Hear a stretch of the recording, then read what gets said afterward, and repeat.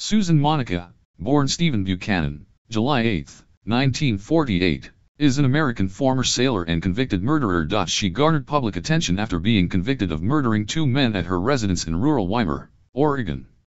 Both of the victims had worked as handymen on her farm, and each had gone missing under mysterious circumstances in 2012 and 2013, respectively. In both cases, Monica dismembered the victims before feeding portions of their remains to her farm pigs.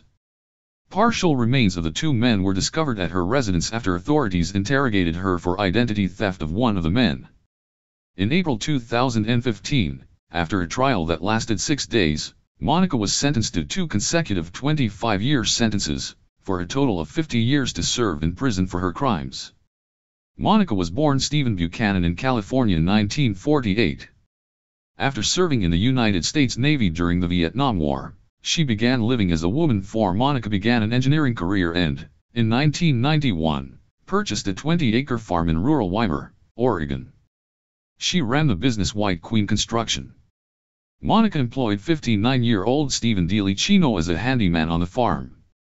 DiLicino disappeared sometime in 2012 under mysterious circumstances. The following year, Robert Haney, a 56-year-old handyman, also disappeared in September 2013. Investigation.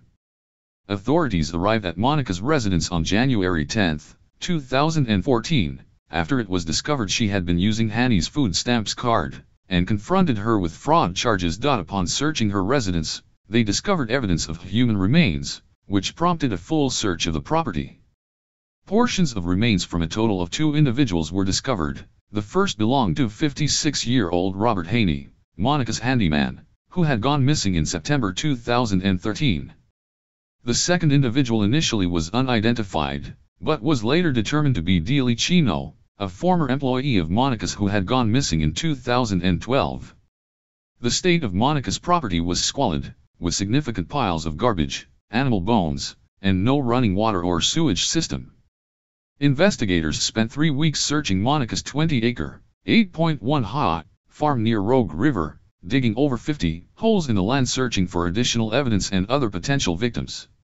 No additional remains were uncovered in their search. The pigs Monica kept on the farm were subsequently euthanized, and a former resident claimed he had witnessed Monica feed deceased house pets and livestock to the pigs on different occasions.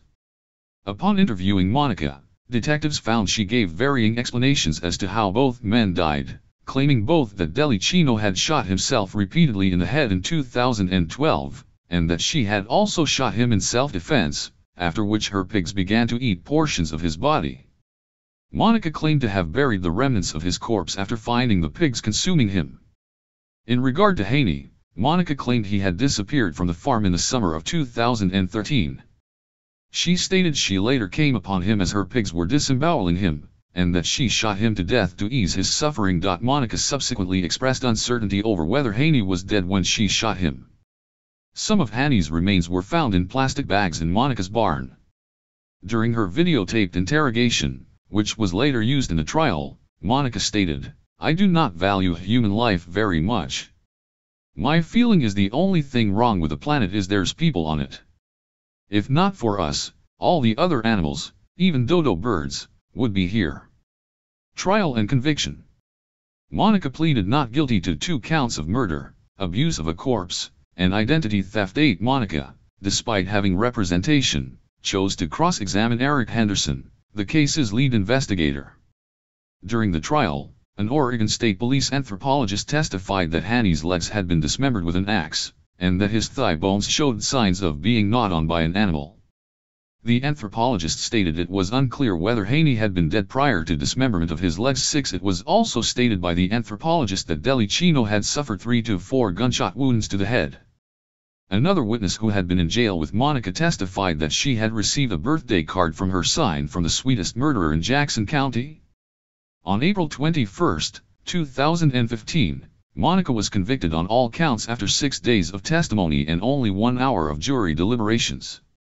She is currently serving 50 years in prison within the Oregon Department of Corrections at Coffee Creek Correctional Facility.